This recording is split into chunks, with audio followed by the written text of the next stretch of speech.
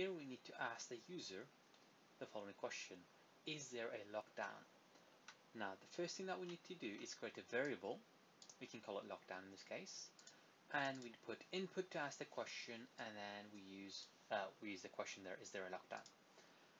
Then it says if the user types no, so we need to create an if statement here. If lockdown is equals to no, then we need to display have a good day. So we need to use a print command in this case, so indent, and then use a print command to type have a good day. It says then otherwise, so whenever it says otherwise, we need to use the else. It says otherwise, ask them if they are at home. So now we need to ask them if they're at home. So we need to create a variable, we can call it home, and then we use input to ask the question, and then are you at home? So we just ask our question here.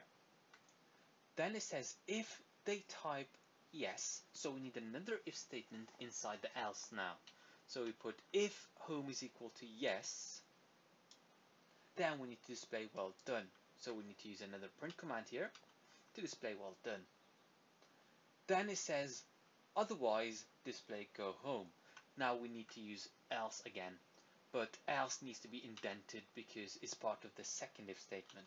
So here we can see there is an if statement inside another one. That's called nested if statement.